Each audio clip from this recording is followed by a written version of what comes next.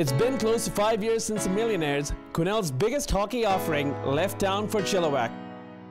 For the first time since then, the city of Quesnel is putting on hockey camps for kids, and they're bringing in the best training possible from ex-NHL players to NHL trainers. They're calling this boot camp the Cariboo Elite. All right, Graham.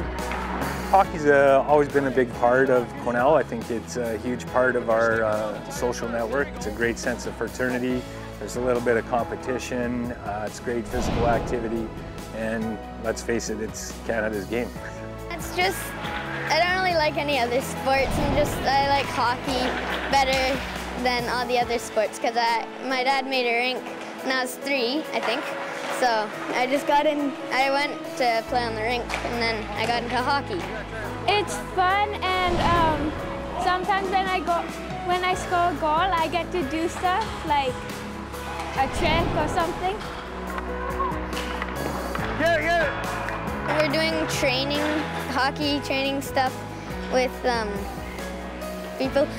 I'm trying to learn some new things so I could get better and better at hockey.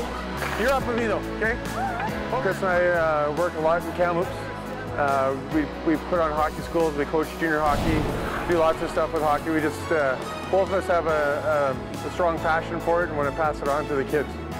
You know, I always loved doing it when I was playing, and I retired in 2001 from my NHL career. But before that, every summer I would go to Okanagan Hockey School and teach, or I'd go to Campbell River where I grew up and teach. It's something that I always really enjoyed doing. Forwards, pivot backwards through the tires, then forwards to the next one. The whole focus of the Cariboo Elite, it doesn't necessarily mean have to be elite players. The focus is elite instruction. So we're bringing in some high quality people, like you say, that all these other Okanagan camps, seminar camps get, but we're getting it here in Quesnel. So the elite is that piece, but fun and skill development is what's happening here.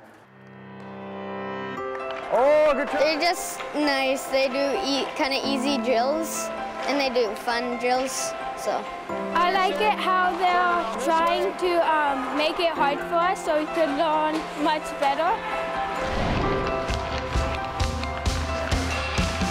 Some of the ones, especially the entry-level kids, some of the skill sets that they picked up, some balance and puck control that they worked with the guys today with Chris and Ed. You can see even at the last session today and Thursday from the first session Monday morning, there's been great improvements and lots of smiles and lots of sweaty heads coming off the ice, so I think that's as important. When I was a kid, there's 8 million people that gave back to their communities for me, and we like to do the same and hopefully inspire a few kids. Small town kids have been the backbone of hockey in the NHL level for the last 80 years, and there's no reason it should change. I go push, push, and then I get my hand up in the air. They're just great people. They're great with the kids, always a smile on their face. The kids are loving them. Shoot quick!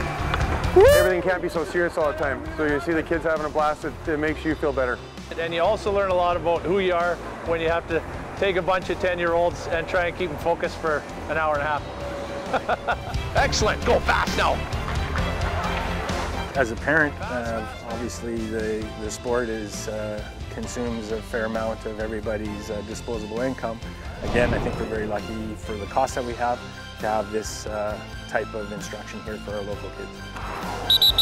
The next camp focuses on power skating and runs from August 31st to September 4th. But not too far.